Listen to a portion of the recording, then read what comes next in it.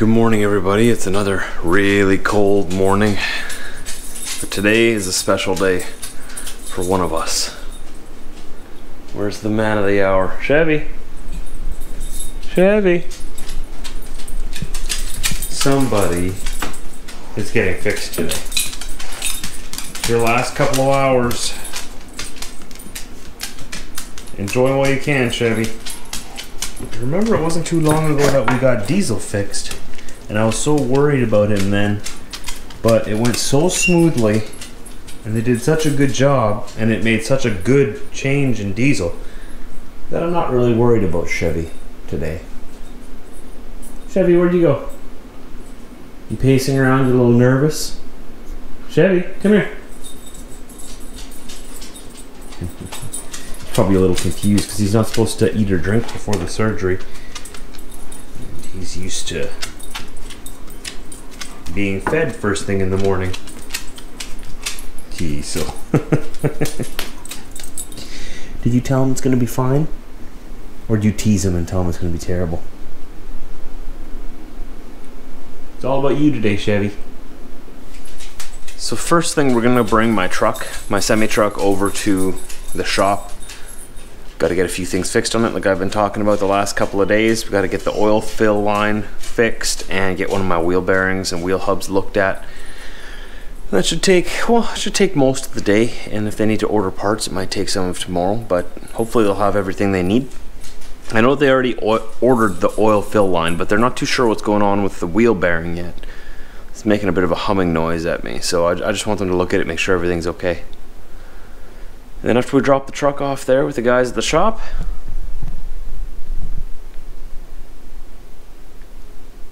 your day begins, Chevy. You're actually gonna have a nice nap all day, you know? It'll put you under, you have some good dreams, you'll wake up, you'll feel a little funny. You'll just be an even better boy, hopefully. When we got Diesel neutered, it really improved a lot of his characteristics. It made him a much calmer dog, less, well, he's still pretty anxious. That's Diesel though, but it made him less invasive of other dogs' privacy, I guess we'll say that. It made him an all-around better dog, I think. So we're hoping that the same is going to be true for Chevy. Shit. You ready, buddy? You ready? You excited? It's your last few hours as a man. Your last few hours, man. Yeah. Yeah, oh, so yeah, maybe don't like go to town. Maybe off camera, buddy. On your own time. You can say goodbye later. Just chilling before the surgery. Hanging out. All right, Chevy. The time has come. You ready? You're gonna have a nice nap. Let's do it. So we dropped Chevy off there at the vet, and he'll be there all day. It turns out he needs he actually needs another surgery too. He has a, what's it called? Umbilical hernia. Umbilical hernia. So 2 surgeries today in one shot. So while he's there getting taken care of, we're back in Winnipeg, going to Dynacare Labs. The last time, a little while ago, you might remember I had to come give an awkward sample. Apparently, they need another one, so we're here for another awkward visit. We gotta come all the way into the city for this. And, this guy gotta come into this lane? Is that what you want? You have your signal on? No? Okay, you just turned it off. Don't confuse me. This is a sample to make sure that everything in my reproductive system, not that I have a reproductive system, that's Brit. How do I word this? Just to make sure that, yeah, you have a reproductive system. Yeah, to make sure that everything's working. Brit and I are trying to have a baby, and we've been trying since we got married. About a year and a half, I guess we've been trying, and just over. Not much luck, and we just want to make sure that everything's working well.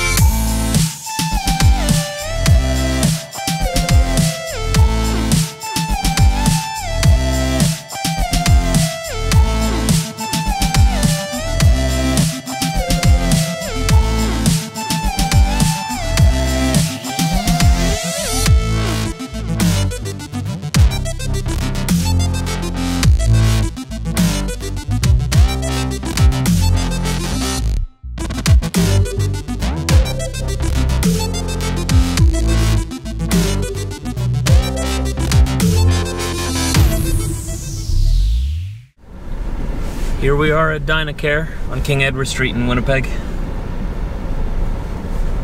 Oh yeah, we gotta go in the other side. We were here this last time too.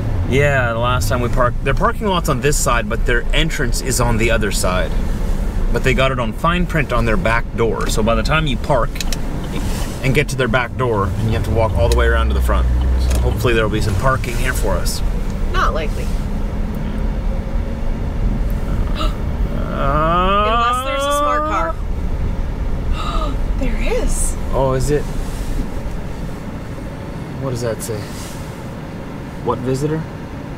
They might be reserved. And that's that.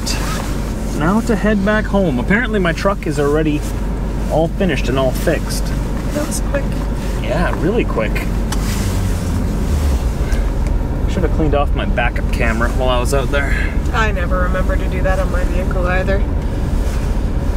I just use my mirrors. I'm one of those people that knows how. Well, I can use my mirrors. When you're in the city, nothing is made for a big vehicle. It's true. All made for a smart car. It's true. Even before smart cars were invented. Yeah. And then finally they came out with a smart car and everyone's like, oh, that's why these parking lots are made so small. In the grand scheme of things, that's what they were aiming for. It's like they sell these big American vehicles everywhere, but you can't fit them anywhere. But we buy them anyway. In southeast Manitoba, it's actually, things are made with a little more common sense. Yeah, these big vehicles aren't exactly made for city folk.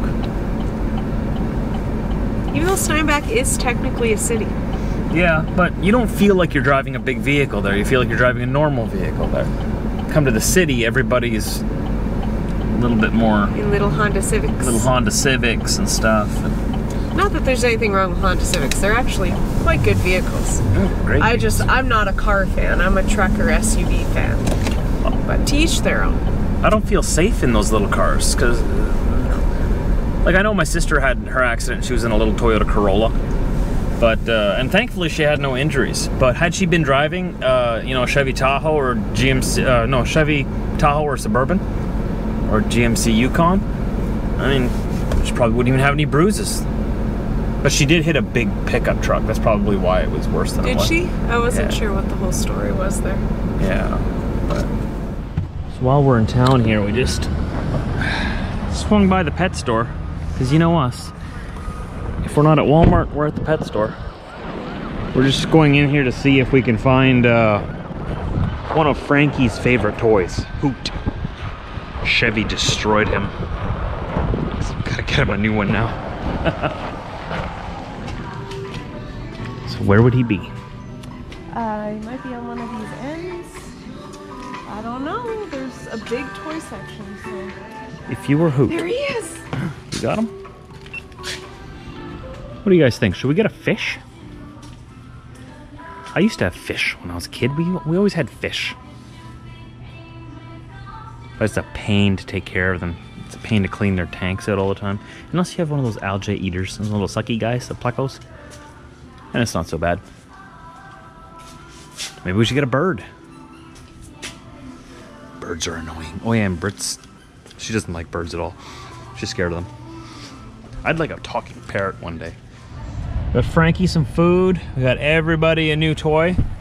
Chevy got an especially large toy just because he's going through surgery today, so he'll get to come home and have a nice little new friend waiting for him. And we got this travel kennel for Frankie when he comes on the truck, so that we can, if we leave the truck to go inside and shower or anything, we can leave him in this so that the big guys don't step all over him and so that he doesn't jump up and down off the seats in the bed, because we got to be careful for his back. So that's what that's for.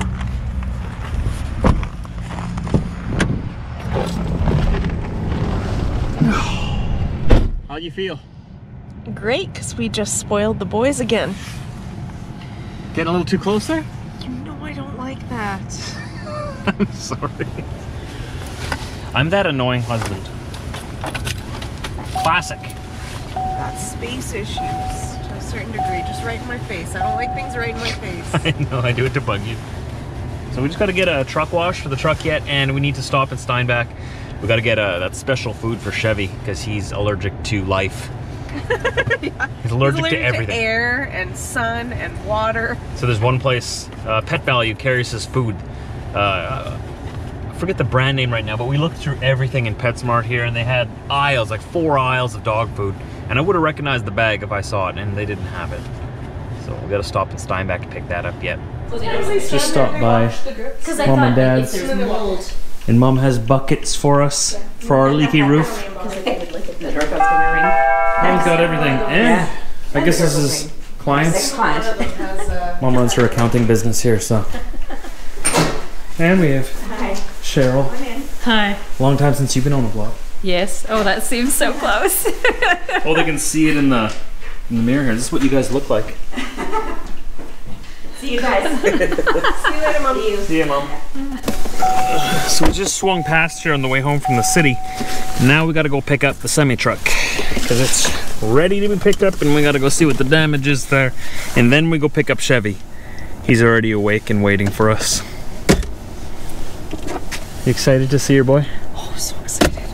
Been watching the clock. Not that I don't enjoy visits with Mom and Cheryl, but been watching the clock, just wanting to go get my baby. I don't know if you can tell because of the stabilization in the camera, but it's a bumpy and shaky ride. The heater in the garage broke. Well, the electric motor wore out that powers the fan for the furnace in the garage. So we have no heat in our garage right now, and when I was clearing the snow off the roof, I was sort of using the pickup to get up a little higher, and I drove through some of the snow that got stuck in the rim, and then it turned hard, and now we got that snow and ice stuck in our rim. It's shaky. It feels like we're driving on square tires right now. Yeah. So we gotta go to the car wash yet and get that washed out, or at least do that next time for sure. So we gotta go pick up Chevy as quickly as possible. But first we gotta go and pay the shop for the good work they did. They were done really quick. We got the phone call at 11 in the morning, so it only took them a couple of hours. So obviously, oh, here's the turn right here. Obviously it wasn't that bad. I always think that it's at the next intersection. Josh is very good for driving past things. It's like, it's a talent, actually. I just like driving. There's a good parking spot. Oh, you know he's gonna whip past it. He's gonna go around 6 times. I just like driving so much. Hey. Hey, buddy. Hi. Hey, droopy eyes. Mwah. Hi, babe. You did so good. What a good boy. We got you a present. Yeah, we got you Got something. you a new gator. I forgot about that already. So everything went really well. And you guys, you can see him. There you go. He looks so sad. Yeah. So it was successful. So we just got to keep an eye on him. And he'll be staying at home. No more wrestling with Diesel for a couple of days, for about a week. And no running around outside. So we got to keep him on a leash outside. And Diesel's coming with me on the truck tomorrow anyways, so. And he got inked. He's got a new tattoo. Oh, you got a tattoo? It says GOL148. Look at you. Look at you. I got a tattoo too. You're just like me now. He's a badass. Yeah. Gonna get you a leather spike collar now. Oh my. I think Frank has one that you can borrow. We'll just attach it with like an elastic or something so it fits. That sounds great, guys. He just wants to go home and sleep, you can tell. He's so tired. He's ready to go home. Poor guy. Okay, let's go.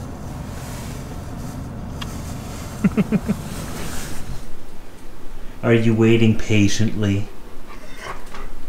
We got another hoot for Frankie. You should see his face. Yeah, 1 second, buddy.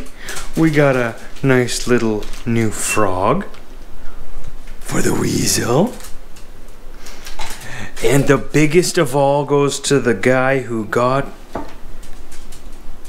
left something at the vet, we'll say that. Got snipped. Got snipped, the biggest one of all. You guys excited? How badly do you want them? Can you say please? No? Diesel can say please. Teasing, you're missing something down there. You see that? And that was that. The surgery went very well. I'm just ending this vlog off a few days later so I can tell you that Chevy has recovered completely. He's doing great. He's back to his old self. He was a little lethargic and a little out of it that day, a little drugged up. But he was neutered. And he also had a hernia removed in his belly button. So he had 2 operations, 2 surgeries, and it kind of kicked his butt a little bit, but he recovered and he's doing great. He's at home with Britt right now. I'm on the road in the future. So I hope you subscribe, tune in to my vlogs for the next couple of days. We'll be headed down south, back to Ontario, and then back to Alberta, and then back home. So a nice big loop-de-doop there around the east. So I hope you tune in. Hit that subscribe button down below, the little bell beside it. That way you'll get a notification when my vlogs do go live. To all you new subscribers, welcome. Leave a comment down below. Let me know where you're from. Don't give me your actual address. I always have to remind people of that because there's always one person that gives like their exact address. Just remember there's like over 87,000 people that can see the comment section. And well, unless if you're okay with that. Hey, if you're okay with that, I completely am not responsible for anything that might happen if you give strangers your personal address. But I would highly recommend you don't do that. Just say the town or state or country you're from. I always like doing that every now and then, just to see where my audience is. I'll see you tomorrow. Thanks for watching.